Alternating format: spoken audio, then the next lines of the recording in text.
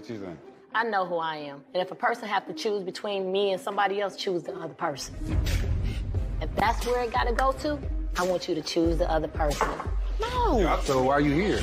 Little Black Bun. Sponsored today by McCoy's Thai Crisp. So give me a second. Got that Van Diesel. You know, most days my voice is Van Petrol. Boom, I'm not gonna waste no time. Let's get straight into this. Guys, episode 8 was a matters. And secondly, sorry for being late. I had hosting events. But guys, let's get into the video. I want to talk about Mike, Shatava, and Shea, okay? Because it's got me hooked. Okay, first what I want to say is Mike, yeah, is an Adonis, cuz I hate Mike, but I love him. See that laugh? That's the laugh you gotta have in that row. Your teeth just gotta. Man, yeah, has got all the arsenary, has got all the weaponry in the world, cuz man's good looking, man's hench, man's commanding, man plays the piano and sings. Okay. I mean, what doesn't the guy do, bruv? He's a Casanova, rude boy. But I wanted to just talk about, obviously, Mike, Shea, and Shatava, because I know you guys saw the ending. It blew up, innit? If you don't want to get to that point, you eliminate yourself. Then I have no problem with that. But let's just go back. I told you in the last video about the fact that Mike here's behavior, yeah, in the sense that he's shifted Shea from her position, needs to act accordingly. I'm sorry, I know this is a dating show, but you have to understand, you asking a woman to do something on that magnitude, and then you behave as if you're not exclusive. You are exclusive. The moment you ask a woman to move, or a man to move from a position, a mindset, a certain thought, which they're concrete in, and you ask them to unconcrete that thought and shift to your side, you better believe that you're now exclusive.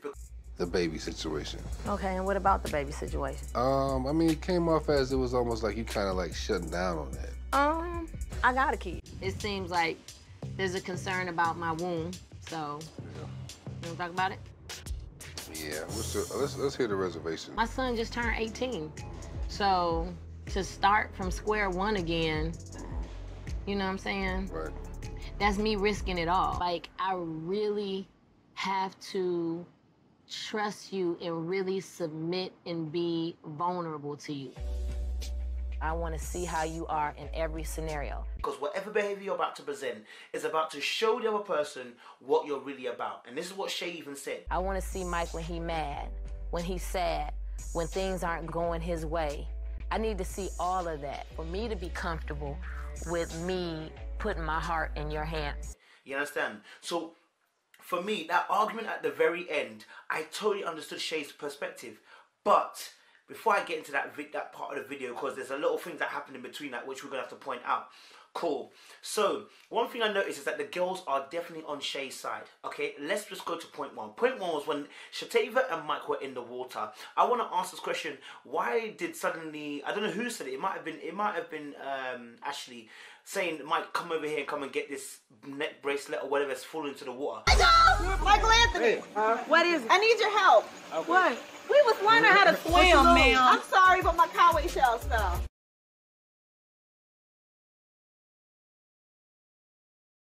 Hand me my goggles. Stay down at the bottom. I had nothing to do with Mike, but the girls were acting in accordance and in a group, and this is obviously a dating game, and I think partly this is something that would happen slightly in real life, in the sense that the friends would have an influence on decision making in terms of two people getting together. But I mean, these girls really put their hand into the pot and stirred, you know, because Shatava was having a good one-on-one time with Mike. How you gotta do? Frog legs. I do. He was trying to teach me how to swim in the pool. We were really having a good time. As she should do, just trying to develop a little bit of personal time. And the girls conspired against her. I know the girls don't rate her. I know the girls are not on her side. They were Shea. And that's just to do with the dynamics of how the girls have gelled and bonded. You get me? Shatava, who's a little bit less emotional, I'd say. A bit more colder, a bit more, and I'm not going to say masculine, I'm going to say a bit more reserved and withheld in terms of her emotion. Maybe her thought hasn't really gelled well with the group. And so therefore, the girls are automatically going to be on Shea's side. Secondly, I want to point out that I want to go further before then. the way Mike hugged Tiffany was... Camera's right here. Wow. You coming comfortable. I'm not up for it, Angel. Tiffany told me she went on a date with Mike. That's cute. Getting me, obviously, we know what happens after, but the way that Mike hugged Tiffany was kind of funny because when Alex tried to then hug Tiffany. What are you cooking? Girl, they got me stuck in here with this damn chicken. The only seasonings that we have, it smell good. I ain't get no hug, I ain't get no hello, I ain't get no whatever. Don't worry about it. Don't even worry about it. You were looking at your phone. Nah. How you doing? I'm good. Tiffany wasn't so receptive. One, though, to make that point, Alex didn't try to hug her straight away. I can understand why, because there was a bit of awkwardness. They hadn't spoken since last time.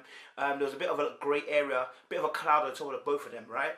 So rather than actually addressing it, though, he decides to ignore it, and then obviously Tiffany brings it up. These are two people who actually genuinely love each other. And so... Sorry, I shouldn't say love, like each other.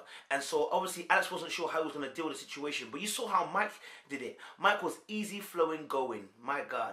Man stepped in there, gave it a nice roundhouse hug, made sure she knew what time it is, you get me? But all of it, again, is not for them too. It is for the other people that they are liking. For Shea and also for Alex. Them two hugging, it was never for them. In fact, Mike actually admits that.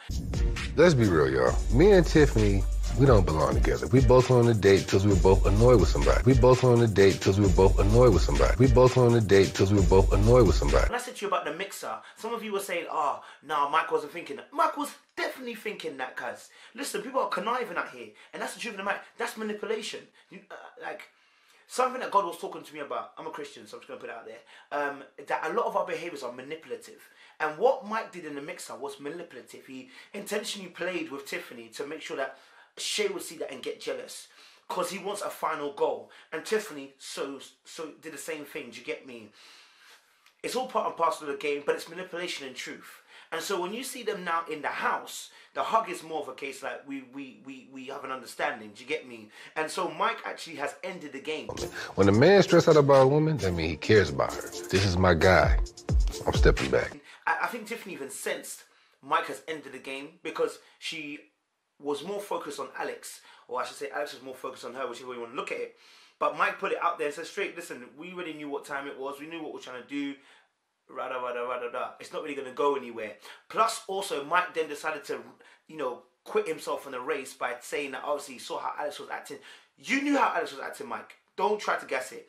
One thing I want to say is this. Mike knew exactly how Alex felt about Tiffany well before then. Don't try to play it off now, Mike, that you said now you've seen your man and you know how much he feels for her, that now you want to respect it. Don't do that. Don't do that. You already showed your true colours, cuz. You used it. It's simple as that, bro. And you had no care or qualms about your boy then. Why are you having the qualms about your boy now? Because you've used her already. And now you can't use her in this setting because it's too close quarters. A person says you shouldn't do in the place where you stay. And that's what you clocked.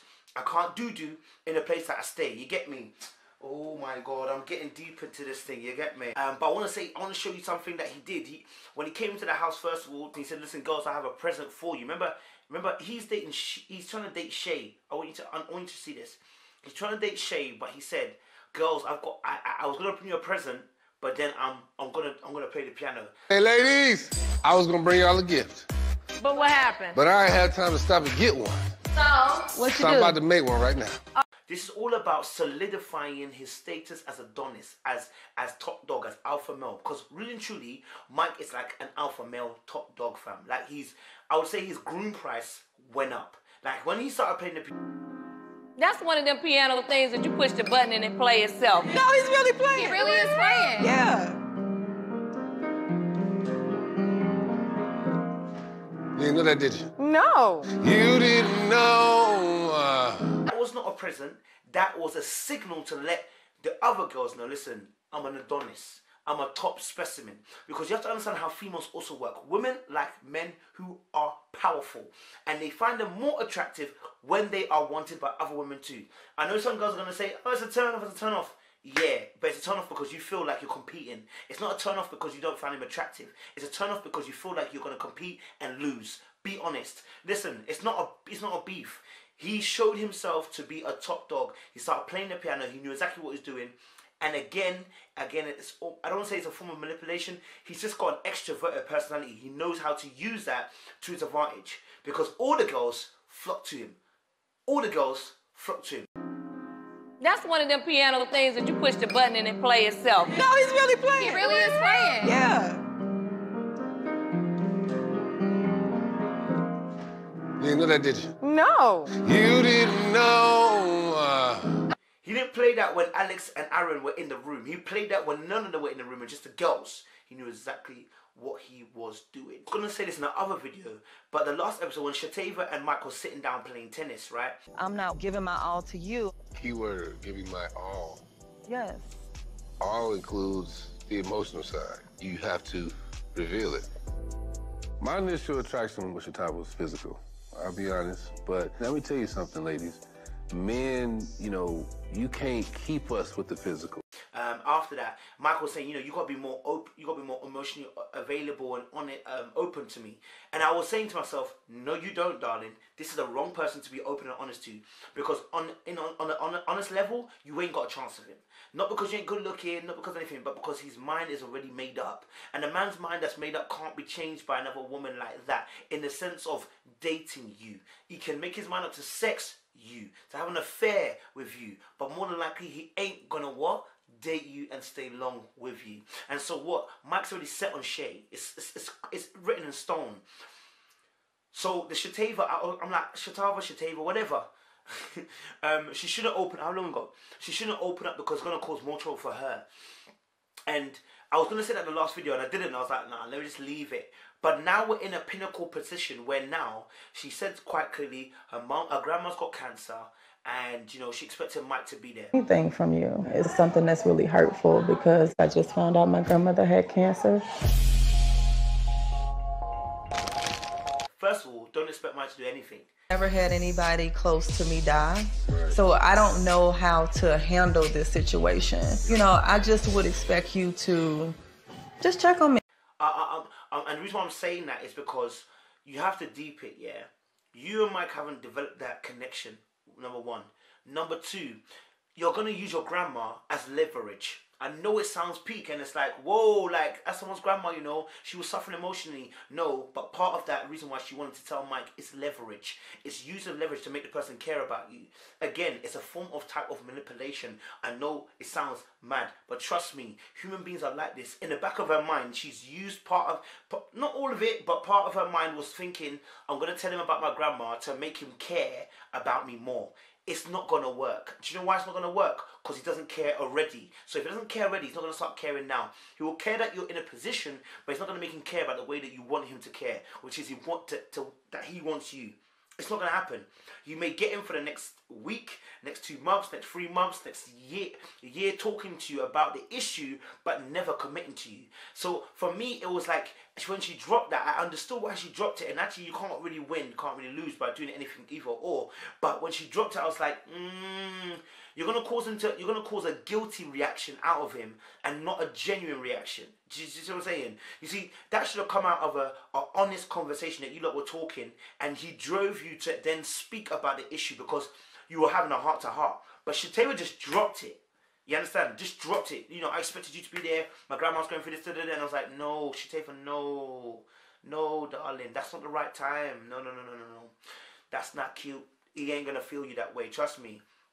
I know that obviously his mom went through cancer and everything like that. He will care for you in that way, but it's not going to make him care for you in the way you want. 2, I want to point this out. I want to give Stormy the benefit of the doubt.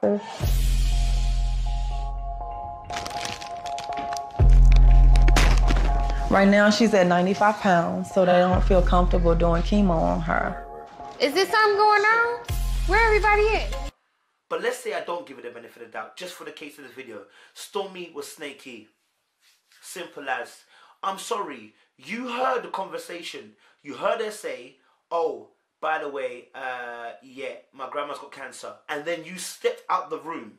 Okay, when you stepped out the room, Why did you not go and tell the girls, oh, look, the reason why the door's locked is because they're having a very heart-to-heart conversation? Chataba was in a room with Mike with the door locked. I was like, y'all sure y'all want me to be in here? I was like, y'all sure y'all want me to be in here? I was like, y'all sure y'all want me to be in here? I was like, y'all sure y'all want me to be in here? And she mentioned, don't even say her grandma, just say, listen, something happened deep in her family that she's going through. That's why they're talking on the thing. But it didn't look like you mentioned that because of maybe the way they cut it, but I'm just saying, it didn't look like you mentioned that. And also, you were almost inciting as well, a slight thing with Shea as well when she was saying her piece. And rather than saying, listen, girl, calm down, it's not what it looks like. No. Shit, why you so serious? No. Shit, why you so serious? No. Shit, why you so serious? I'm over it, Paul. You're a snake for that. No, simple fact. Stormy, I think you're cool, but that was snaky, bruv, and it's caused a beef between Shea and Mike unnecessarily, because the reason why Shea is hot is because she saw Shatava and Mike in the room and the door's locked. Somebody about to get their ass straightened out. And I believe the door was locked because they didn't want them to interrupt that particular conversation. Well, if they did anything, it's up to them, but I'm just saying from what we saw. And so Shea was hot. Understandably, I'm telling you this now, if I feel like I'm dating you or I feel like I like you, yeah, and I see you in the room with someone else, lock the door, fam, I'm gonna be vexed because I do not have all the information. How do we expect Shea to behave accordingly when, fam, at the end of the day, at the end of the day, yeah, the information that's been presented is false.